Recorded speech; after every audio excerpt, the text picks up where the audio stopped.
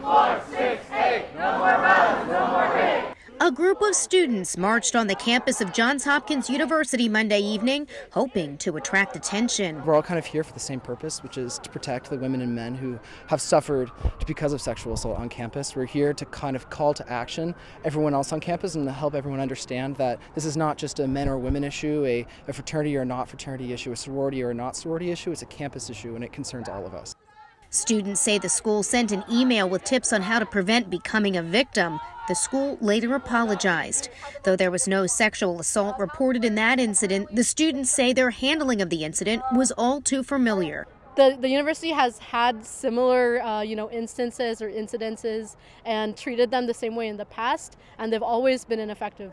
These students hope this protest sparks real, tangible change to help those victimized by assault, or better yet, stop the assaults altogether. It would be great if they would put together a trauma response team or perhaps a trauma counseling center. I would like there to be more training in terms of empathy and in terms of understanding. I would like there, to be more widespread knowledge. The main thing is the lack of connection between the student body and the administration. In response, JHU sent us a statement saying, in part, "We welcome the engagement and feedback from our students on this important issue today, and we hope students will share more specifics about their concerns so we can work together to ensure Johns Hopkins University is a safe and inclusive environment for everyone."